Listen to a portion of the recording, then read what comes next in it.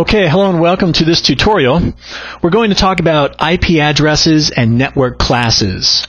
Now, the idea or the concept of network classes is one that is very fundamental to your overall understanding of how IP addressing works. It's going to be something that is part of the conversation from this point going forward. So as long as you're a network administrator dealing with IP, you need to understand network classes. So that's what we're going to address today. And in the last tutorial, we discussed the concept of grouping IP addresses together.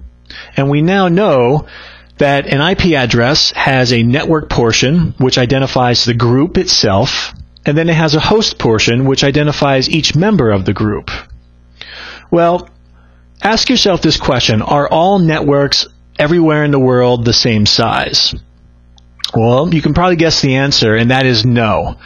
Not all networks are the same size. And so when IP was defined, they also defined classes of networks along with it. And we're going to look at three classes of networks that were defined in IP. We're going to start off with the Class A network. And Class A networks are very large networks. And then we're going to talk about the Class B network.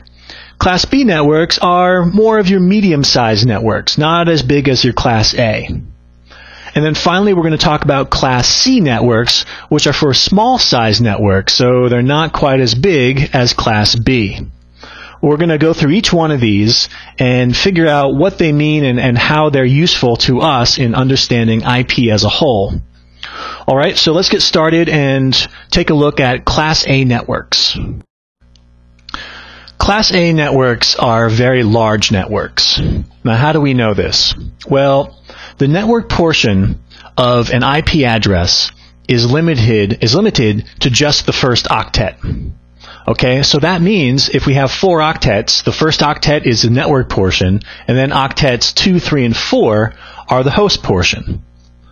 So if we look at an example, I will write down a network number. And as we discussed before, a network number is the ID, which represents a particular IP network. And here, the first octet is 10. And that is the network portion, which means octets 2, 3, and 4 are the host portions. Now, why is this a very large network?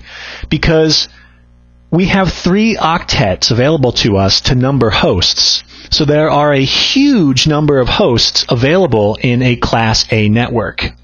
In a little while, we're going to look at all of the sizes of these networks, and you'll get a better understanding of just how many hosts you can fit into a single Class A network. All right, so that's Class A, very large, the network portion limited to the first octet. Let's take a look at Class Bs now. Class B networks are considered medium-sized networks. So they're not as big as a Class A, yet they're going to be bigger than a Class C. So they're right in the middle. Now, the network portion of a Class B is the first 2 octets, which means the host portion has to be the second 2 octets. In other words, octets 3 and 4. So we kind of split the IP address in half. The first half is just for the network portion, and the second half is just for the host portion. If we write out an example here, 172.16.0.0. So the first 2 octets are for the network portion. So you can see, because we have 2 octets as opposed to 1 octet in a Class A, we can actually create more Class B networks because we have more room. We have a whole second octet in order to create more of them. However, each one is going to be smaller than a Class A because there's less room in the host portion of a Class B network. All right, so we can create more Class B networks. However, each one is going to be a little bit smaller than a Class A network. All right, let's go ahead now and take a look at a Class C network. Class C networks are considered small networks, especially when compared to a Class A or a Class B. So with a Class C, the network portion is the first 3 octets. That means we're only left with 1 octet, the 4th octet, for the host portion. I'll write out an example of a Class C network, 192.168.1.0. So here, the first 3 octets are all dedicated to the network portion. So again, we can figure out that Class Cs, we can create more Class Cs because we have yet another octet, the third octet, now dedicated to creating Class Cs. So we can create a lot more of these than we can As and Bs, yet each Class C is going to be small because the host portion is just a single octet. And remember, an octet has a maximum value of 255. To illustrate the differences of the 3 classes of networks, you can see here how each octet is dedicated. So Class A, you just have your single octet for the network portion, whereas Class B and Class C have 2 and 3 octets dedicated. So from this point of view, looking at it illustrated like this, you can see why a Class A is so big, because you have 3 octets for hosts when you compare it to B and C, just 2 and 1. Likewise, going in the other direction, a Class C, you can have so many of the Class C networks because you have 3 octets dedicated to making them, whereas Class A just has a single octet for the network portion. Maybe you're wondering, well, how do you know if the IP address you're looking at falls within a Class A, B, or C network? Well, here's the answer. Each class has a range in the first octet that's dedicated to it. So if you're looking at the first octet of an IP and the number falls between 1 and 126, it is a Class A network. Likewise, if it falls between 128 and 191, it's a Class B, and 192 to 223 is a Class C. So if you're looking at the number 172, you know it falls within the Class B range, therefore it is a Class B network. In the third column here, we've listed all of the network numbers. So you can see 1 through 126, 128 to 191.255.0.0, and that's because Class Bs can occupy the first and the second octet. So that's why you're including the second octet in the maximum range value there. Likewise, in Class C, the range is 192.0.0.0 all the way up to 223.255.255 because Class Cs can occupy the first 3 octets for the network portion. Okay, so you have to memorize this chart because you have to know, just by looking at an IP, which class it falls into. So again, you'll always be looking at the first octet to determine that. Well, pause the video, write this down, and commit it to memory. And then when you're ready, come back and we'll look at the next chart.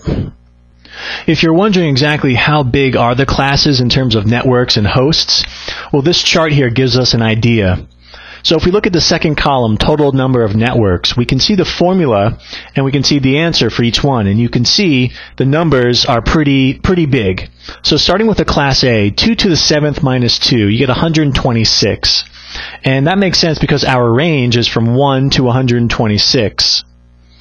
Now, because we only have 1 octet dedicated to the Class A, there are relatively few networks available to us that are in the Class A range.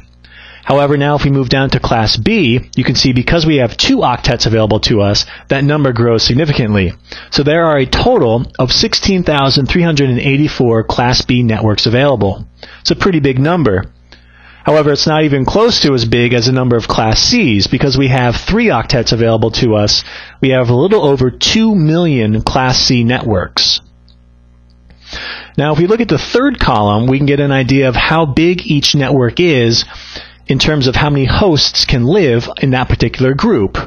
So for a Class A, that's your biggest one. You can have the most hosts there.